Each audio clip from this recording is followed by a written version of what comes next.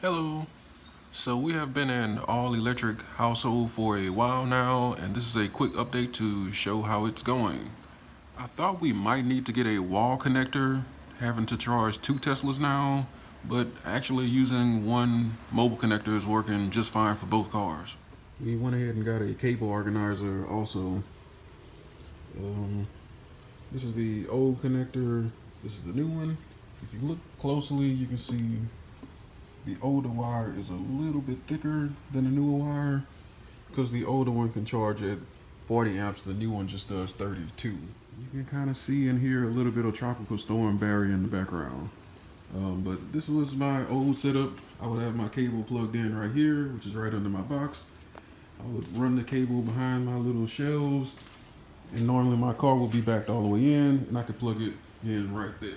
The problem with that setup is it wouldn't reach my wife's charge port, which is way over here if she pulls in, or it would be way in the back in this corner if she backed in. So for a short period of time, the only way I could plug her car in without having to move my car was to kind of throw the cable under my left rear wheel and kind of run it under the car. So I did, because it wasn't long enough to go completely around my car. So our solution is to use an extension cable, which isn't really recommended by Tesla, but I think that was more of a precautionary thing to keep people from causing fires by using lower grade cables.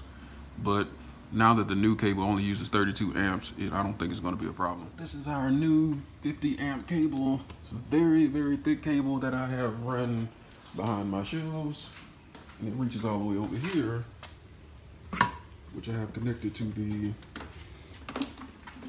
my mobile connector, and it'll be able to reach my car, which when backed all the way in will be right back here, and it can reach all the way to my wife's car up here. So it's perfect. I use this mirror as a little spot to help me back in so I can get as close to the wall as possible, so I can give my wife a lot of room when she backs in. But look at the thickness in the cables. This is the extension cable, and this is the old mobile connector, which is good for 40 amps, and this is the big old extension cable.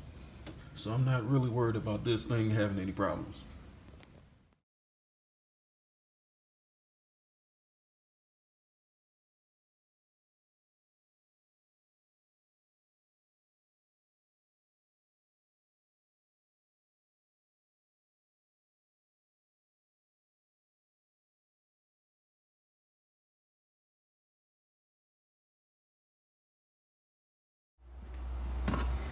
My car is pretty much full, but I have not noticed any difference in charging speed. I